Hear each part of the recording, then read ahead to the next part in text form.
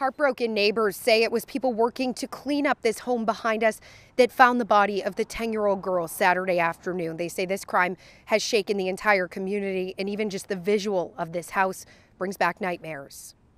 I don't like pulling back in here and looking at this, just knowing somebody's baby lost their life back there.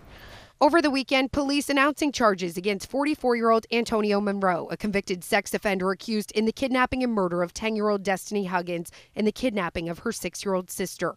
Monroe is accused of luring the two girls who were outside playing into the backyard of this abandoned home, promising them money before attacking them. No one ever wants to get a knock on the door or hear from the police that their child has been murdered, especially an innocent child. A criminal complaint filed in Winnebago County says Monroe strangled the 6-year-old until she lost consciousness. Police say she was able to escape and run for help, but Destiny didn't survive her injuries. I think this is, again, just a real-life nightmare with a real-life monster. Court records show Monroe has a lengthy criminal history dating back decades. He was sentenced to prison in a 2002 case for being a felon in possession of a weapon, released on parole in 2006, according to the Illinois Department of Corrections. He was also convicted in a 2010 case where he sexually assaulted a 19-year-old woman in Peoria County, starting his sentence in 2011 and being released on parole in 2018.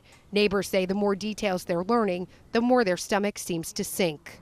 It could have been anyone. It could have been anyone. Anyone's child, anyone's daughter. It could have been me, mine. Investigators now eyeing Monroe in connection with the death investigation in Schaumburg. According to Schaumburg police, 24-year-old Natalie Negre was found dead in a hotel room on July 5th, but her cause of death still hasn't been released. Police believe Monroe was with her before her body was discovered, and they confirm her vehicle turned up in Rockford days ago.